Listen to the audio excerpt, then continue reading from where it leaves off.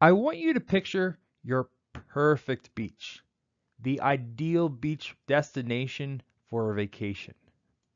Go ahead, take a moment. It's a pretty safe bet that you're picturing a beach with sunny skies and clear water, maybe some palm trees. But it's almost certainly the case that you are picturing clean white sand. You may simply be forgetting all about the beaches that have black sand, like Maui's Black Sand Beach and Wayanapa State Park, and the beautiful pink sand beaches in the Bahamas and the Philippines, as well as the beaches with green sand and red sand.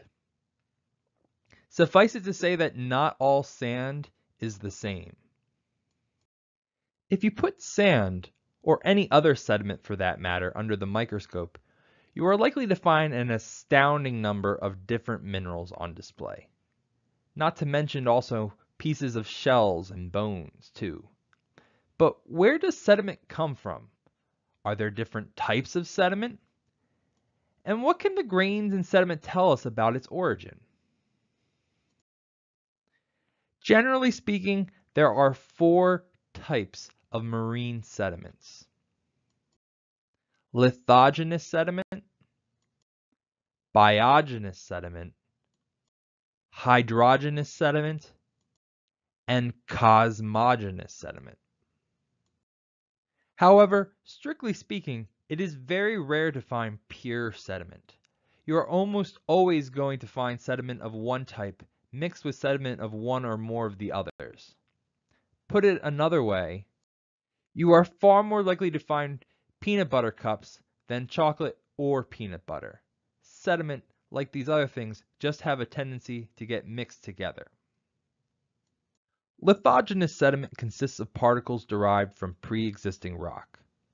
The name, lithogenous, is derived from the classic Greek word lithos, meaning stone, and an array of other words meaning genesis or origin. Lithogenous sediment is generated from stone. It is also known as terrigenous sediment, a term that comes from the Latin word terra, meaning earth. Lithogenous sediment comes from the earth. Think back to the rock cycle. The rock cycle is our model of how materials are recycled among the rocks on our planet, how our planet recycles and reuses its minerals despite ever-changing landscapes on the surface.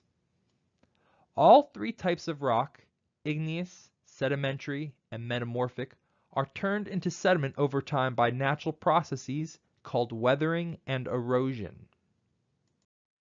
Weathering is the breakdown of rocks into smaller pieces, and erosion entails the transport of rock fragments away from their place of origin. Fragments move downhill and may be carried by wind, stream, or rivers to other locations, like beaches, where you ultimately find sediment. Biogenous sediment has an entirely different origin. Biogenous sediment consists of shells and other hard parts of once living organisms. The name, biogenous, is derived from the classic Greek word bios, meaning life. Biogenous sediment is generated from life. Odds are, you've always viewed seashells and sand as entirely different things. But when you think about it, aren't seashells just large grains of sediment on the beach? If you aren't sure, take a very good look at the sand during your next trip. Even on a very nice sandy beach, you are bound to find that many of the grains in the sand aren't pieces of rock. Instead, many of them are small fragments of shells that have accumulated over time.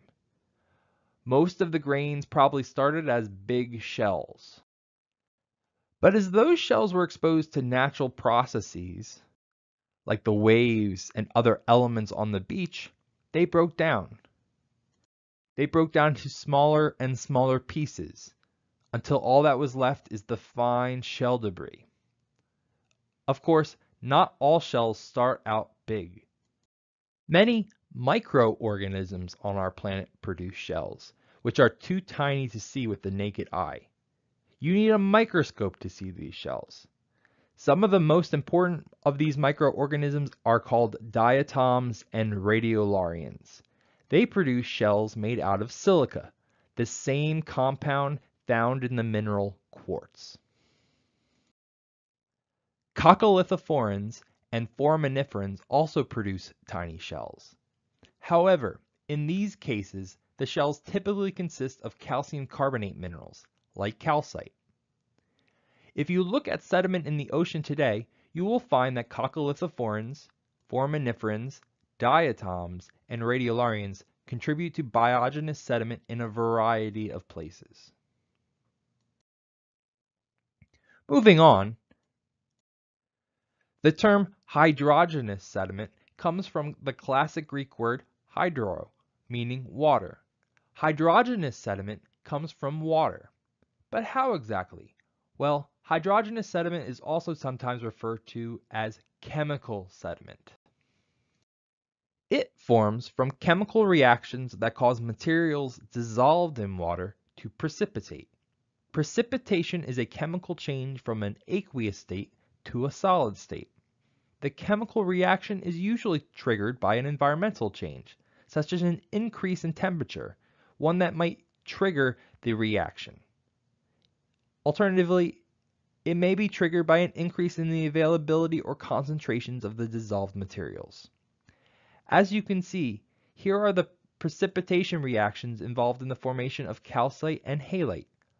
All minerals form through such precipitation reactions. Evaporite minerals are a textbook example of hydrogenous sediment. These minerals include halite, or rock salt, along with minerals called anhydrite and gypsum.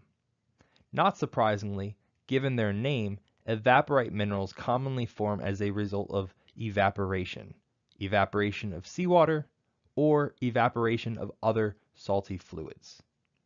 We'll focus on halite. Seawater, of course, is naturally salty.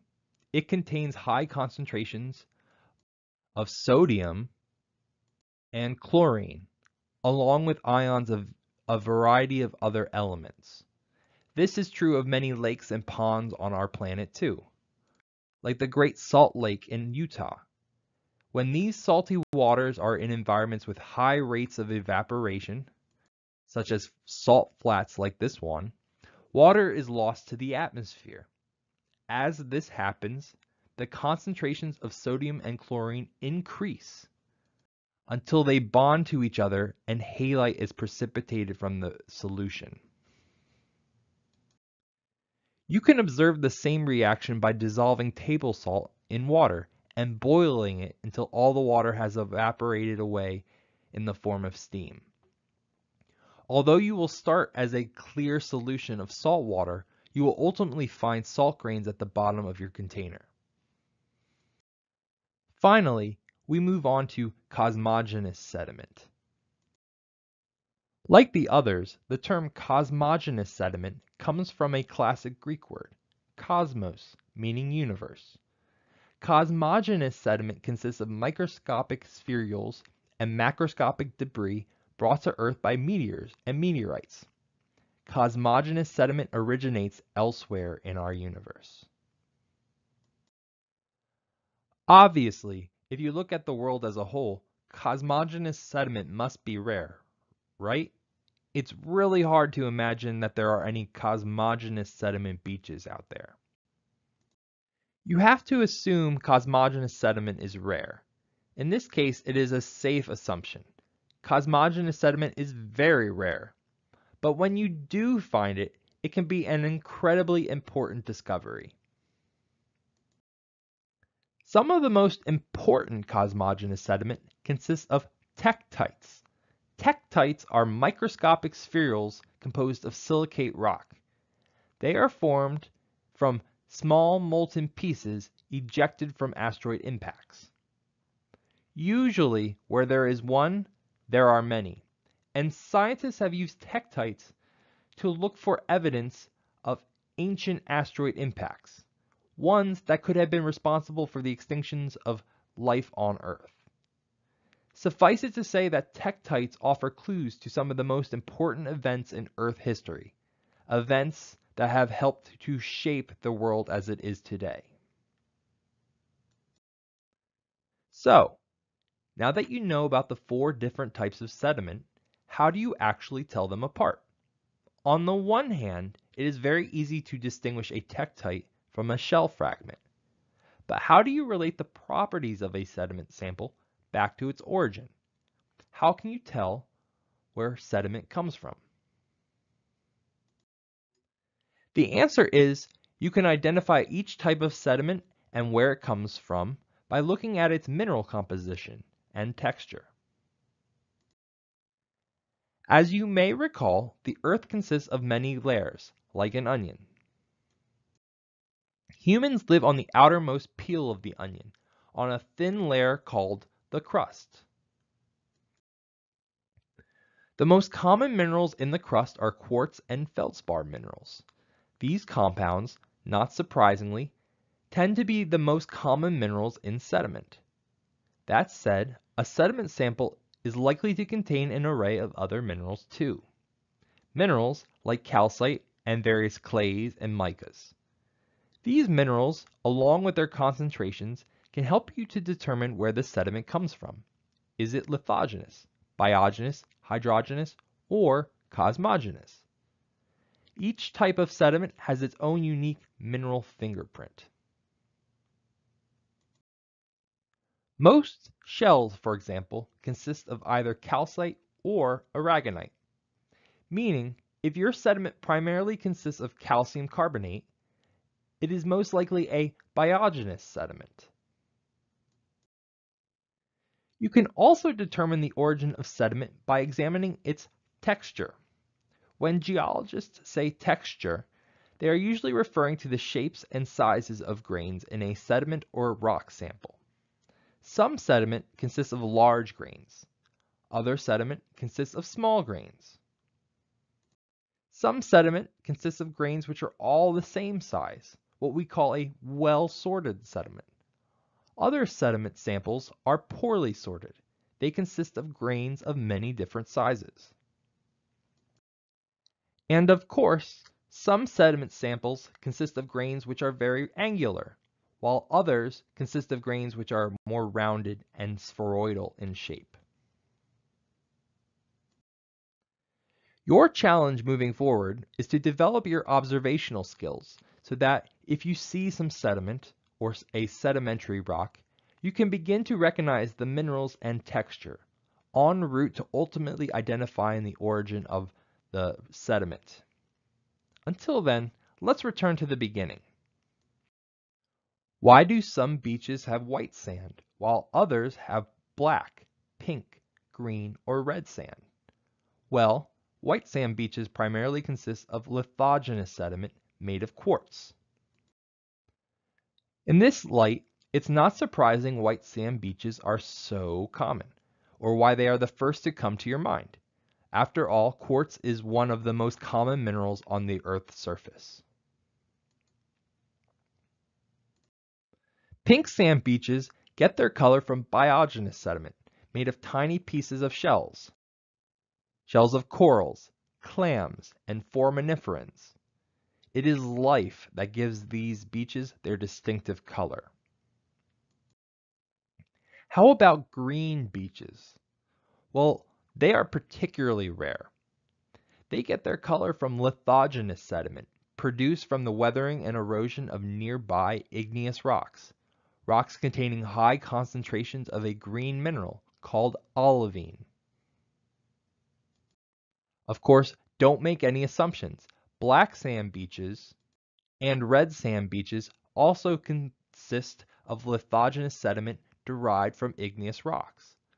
At the end of the day, it's the minerals in these rocks that really determine the colors of the nearby beaches. So next time you take a trip to the beach, remember to stop once in a while and look around.